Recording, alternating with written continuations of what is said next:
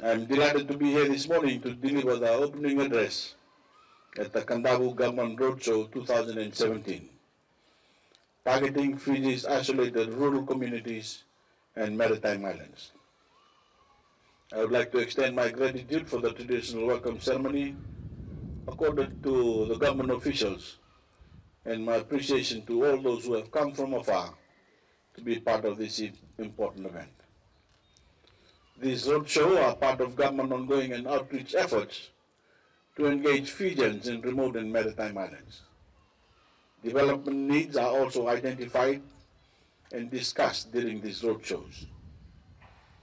In the recent budget announcement, government has increased the allocation for rural development programs that includes housing, school facilities, access to water, rural electrification, and rural income generating schemes. So I urge you all to inquire with the civil servants, the development partners, and corporate bodies present here today and how their services could complement the earmarked rural development program. During my tour of the Northern Division 2 weeks ago, we also had a government roadshow in Sangani, the Konrowe, which I stated government commitments to rural development. These commitments are not just talks, they are plans that are translated into actions, implemented and benefits to the livelihood and living standards of our people. From 2016 to 2017, government invested over $12 million into Kadavu through assistance in the form of development projects. And the new government, in the new budget, government will be investing over $1.4 million through the Water Authority of Fiji to fund 14 water projects in Kadavu to be implemented in the next financial year. We are also in the process of constructing 4.9 kilometer Yahweh District Road and the 9.7 kilometer Nambukulewu Road, which will benefit 3,000 people, as well as ensuring that the transportation of goods and services to markets will be much faster and cheaper. Government is aware of the economic potential in Kadavu, and it will undertake every effort in implementing infrastructure projects, economic development initiatives, and ensure of an enabling environment to encourage growth.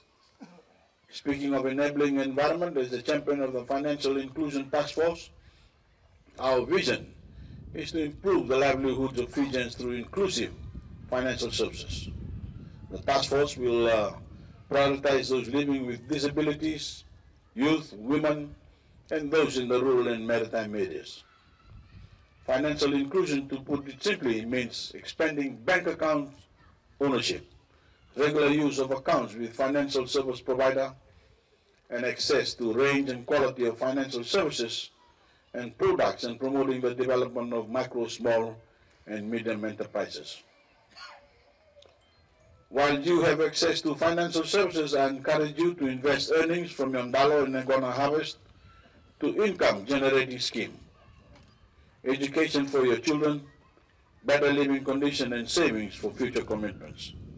I urge you to seek advice from our financial institution officials who are here with us on how to spend and invest your earnings wisely. This week, awareness teams have been visiting your communities. I hope you have utilized this opportunity to come up with development plans for your villages and settlements. Take advantage of the services offered during this roadshow to develop new initiatives and broaden your capacity. I would also like to call on traditional leaders, resource owners, religious leaders, and youth of Kadavu to take the initiative in playing a role in the development of your province. I encourage you all to work together with government to create a better community. Each of us has a role to play, and by combining our efforts, we will certainly be able to build a stronger community, a stable one, and a prosperous Fiji. I urge that you look after your homes, your children, your women, and the elderly. Ensure that they are protected and respected without fear of violence and shame. Spend quality time with your children and ensure that they are provided with the best environment and support for their education. Remember, when you are educating a child, you are molding our nation's future. We should also remember that, as we take the long and challenging road towards development, we must not lose focus of ourselves, our values, and our culture. The benefits of development can open up opportunities, but it can also cause you to lose focus of what is important if you do not utilize these benefits wisely. Be also mindful in adopting new lifestyles, such as changes in diet, which can cause health problems such as non-communicable diseases. The latest statistics on NCD's death is horrific. Since the year 2000, Fiji has an average of 1,300 people dying from diabetics each year. We are fortunate to have abundance of healthy foods such as fruits and vegetables grown in our own very own plantation and gardens. These foods are also available cheaply in our local markets. Imported foods that come in cans, wrappers, and packaged need to be taken moderately. We are nearing another important date in our nation's history, and I would like you to begin preparing yourselves for the general election next year. It is your responsibility to ensure that you are well informed of the party manifesto's process and procedures required of all voting citizens. I request that you read the party manifestos very carefully, since electoral manifesto is a verbal declaration of the intention, the motives, or views of a political party. Manifesto plays a crucial role in visions of party democracy, in leadership in areas that the party will focus on. Once again, I take this opportunity to thank you all for coming in large numbers this morning. I wish to also inform you that there will be a Talano session today where you will have the opportunity to raise your issues and ask questions on relevant matters.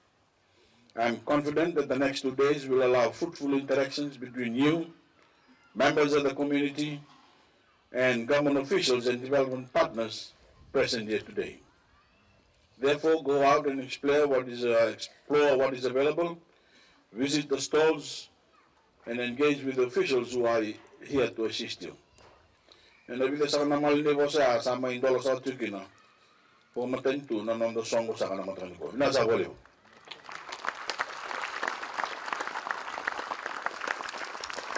Soli na bukutalanga ni project ni Pine katsiko sa kakina na Ivaro na Pine scheme may sanima